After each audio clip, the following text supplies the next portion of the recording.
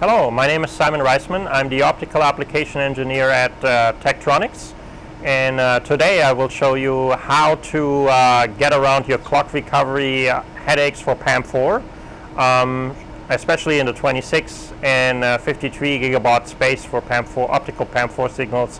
It's really hard to get a reliable hardware clock recovery, and with our software solution you will get rid of those headaches. Okay, so let me show you our setup. We have our DPO7OE1, our 33 gigahertz optical probe installed on our ATI channel of our 70 gigahertz SX oscilloscope that samples with 200 gigasamples a second.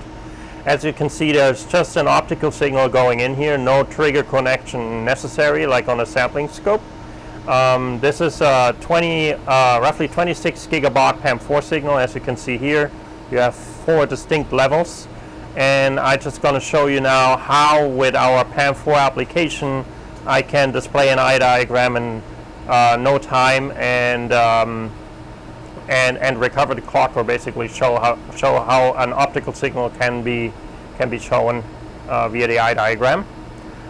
So this is the PAM4 analysis option. You have electrical as well as optical measurements that you can do. Right now we are focusing on the optical measurements. I just have the statistical eye analysis turned on. If you want to turn other measurements on, you can basically choose and pick what you like. So it's very flexible that way. So all I have to do now is basically hit a single run button. It will recover the clock, give you a couple of measurements like the symbol rate, baud rate, the pattern length that I have, and here's the eye diagram. So the accumulated eye as well as the correlated eye with the Gaussian noise removed.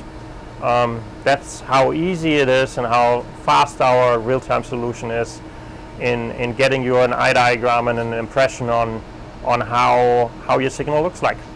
As you see, that was easy. Thanks for watching. I hope this helped you a little bit, and if you have any more questions, go to tech.com and give us a call.